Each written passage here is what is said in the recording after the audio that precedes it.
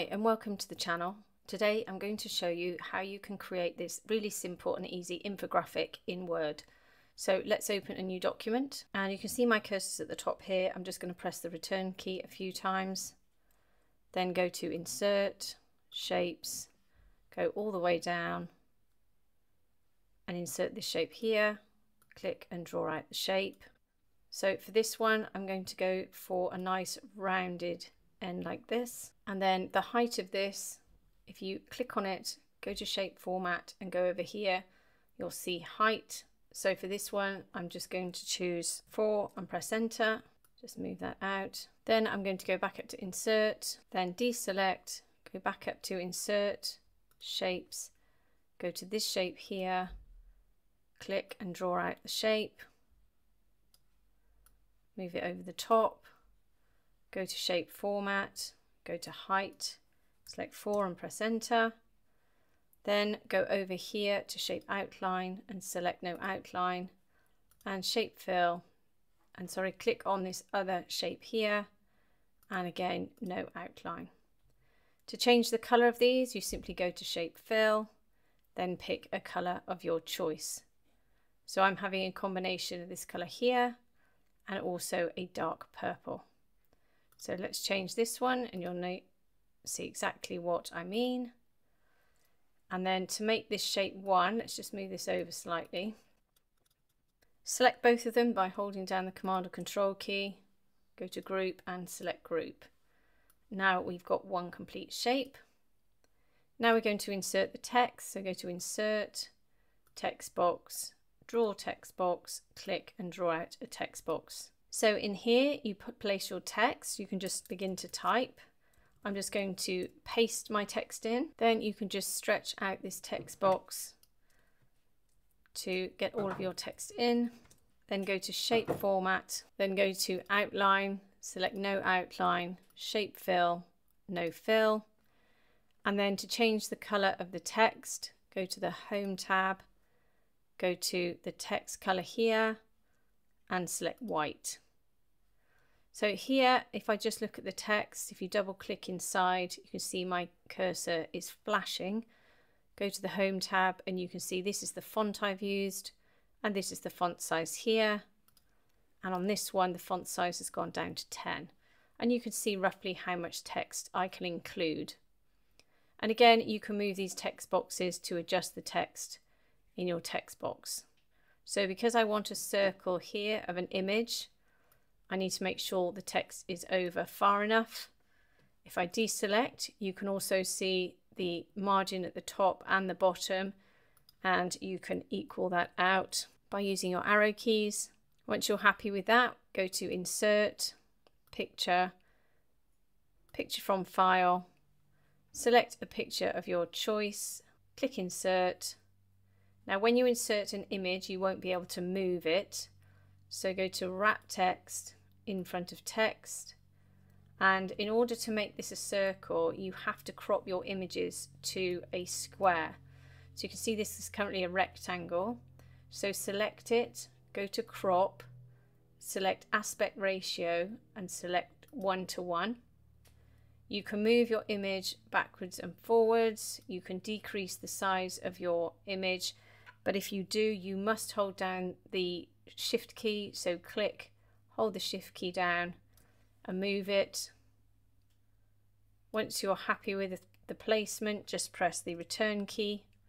Then go back up to Crop, Crop to Shape and click the circle. So for this, we're going to put an outline around the outside of this image. So select it, go to Picture Format, go to Format Pane over here, go to the bucket icon, and we can adjust the fill and line color. So go to Line, click on the drop down, go to Solid Line, go to Color, I'm going to select white, and then the width of this I'm going to put at 6 points and press enter. Then I'm going to go to Picture Format and over to Height. Make sure this box is checked so it will keep the ratio of both. Now you can just see here that we're not quite a square, so I'm going to uncheck that. I'm just going to put this one at 3 and this one at 3 and press enter. Now I can check that box again to make sure these ratios are kept as they are. Then we can move this over to the edge here, and this is largely done by eye. You can use the alignment tool, so select the image, select the background, holding down the Command or Control key, go to align.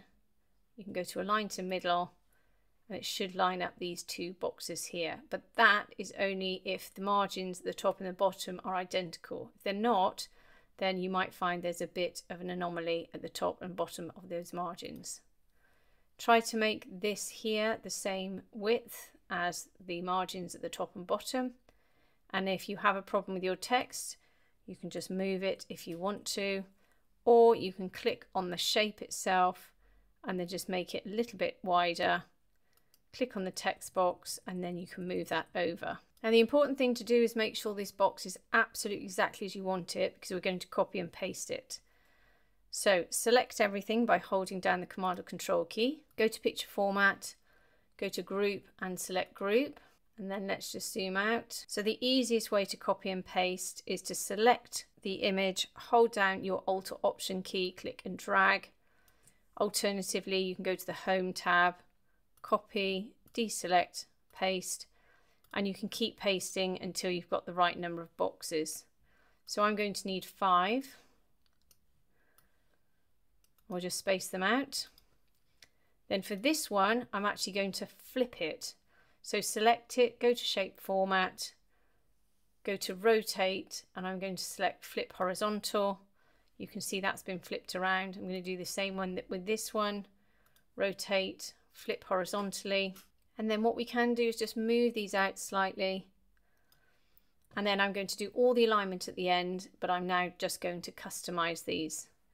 So what you'll need to do is select your first one, go to shape format, go to group and select ungroup.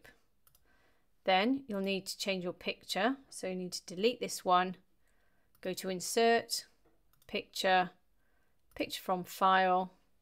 Let's select another picture, click insert, make sure it's selected, go to picture format, wrap text in front of text, go to crop, aspect ratio, square, move your image, press enter, crop, crop to shape, circle.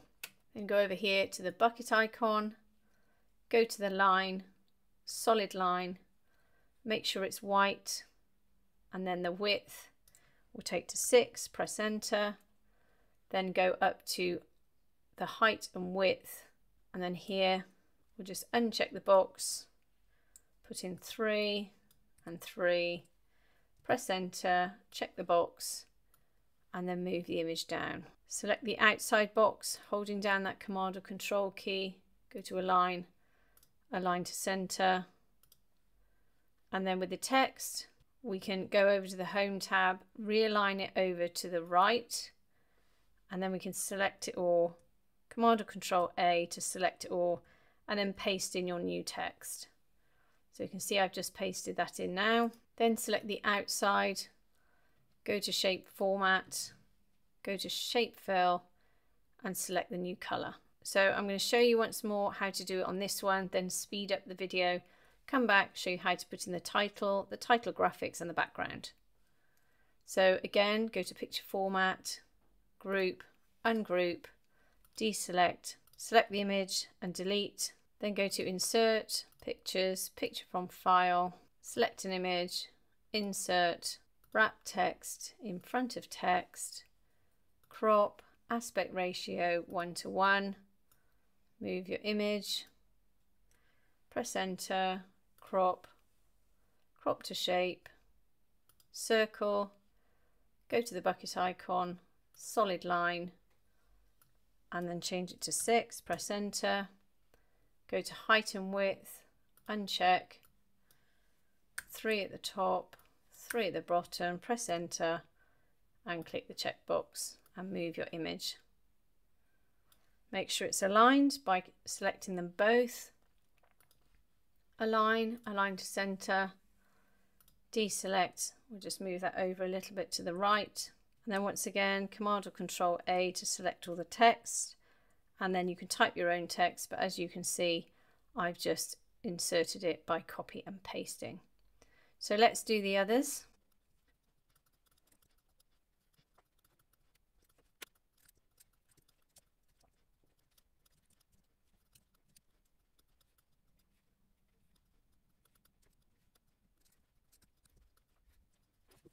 So now we've finished everything, what we need to do is group it all together so they're all individually wrapped up as a group. Then we can align everything. So go through, select everything. So select the outside, hold down the Command or Control key, make sure you've selected everything. I think this is one is already a group, so let's go to this one, hold down the Command or Control key. That's already a group, there we go. Hold down the Command or Control key and select 3 elements. Go to Shape Format, Group and select Group. Do that again for this one and the one at the bottom. Okay, so the next stage is to decide how close you want these to be. So we can put them really close together or really far apart, doesn't matter. So put them roughly where you want them and then select them all, go to Align, Distribute Vertically. That will put an equal distance between each of these. Then select the 3 to the left, align to left, and then these 2 here, align to right. So now you've got them all perfectly aligned. Let's group them together, select them all. Go to Group and select Group, and then align to center. So then they are now all perfectly lined up to the center of your page. So the next thing we do is the title. Go to Insert, Text Box, Draw Text Box, click and draw out text box. Then type your title, select it, go to the Home tab, change your font if you want to. I'll select this one, and then increase the font size using Increase Font Size tool. Then you can change the font color. I'm going to choose this dark teal. And then if I deselect and move this, you can see you've got a white background and a border line. So select it, go to Shape Format, get rid of the outline by selecting No Outline, and Shape Fill, select No Fill. Now we've done that, we can select it, go to Align to Center. That will pop it in the middle of your page. Let's move that down a bit and let's just make it a little bit bigger, increase font size. There we go, and we're just going to center that again. Then I'm just going to put the tiny graphics at the top and bottom, and that's really easy. Go to Insert, Shapes, Square, click and draw out a rectangle that will fit right across your page. Then go to the outline again, select No Outline, go over to the Format Shape again, go to the bucket icon, this time go to Fill and go to Gradient Fill. Now to make your gradients, you need to go to the first marker here, go to the colour and then select a colour of your choice. Go to the second marker, you can see it's highlighted with this orange outline. Again, go to Colour, select your colour, then choose Linear. You can choose others if you want to, but I've chosen Linear. And then on here, go all the way over to the right and you can see left to right or linear right. Now if I pull this to the left and right, you can see how my gradient changes and you can see that happening up here. Once I'm happy, I'm just going to select it, hold down my Alt or Option key, click and drag out another one for the bottom. If you think this is a bit high, you've got this giant gap at the bottom here, select it and just use your arrow keys because it's all nice and centered to move that down. And we can do that with this one as well. Perfect. So once that's complete, you can save it in the normal fashion and you can send it as a PDF or as a template or as a Word document. If you can't be bothered to do all of this and you'd like to download a copy, there is a link in the description below. So I hope that's helped you today. If it has, please like and subscribe and have a great day.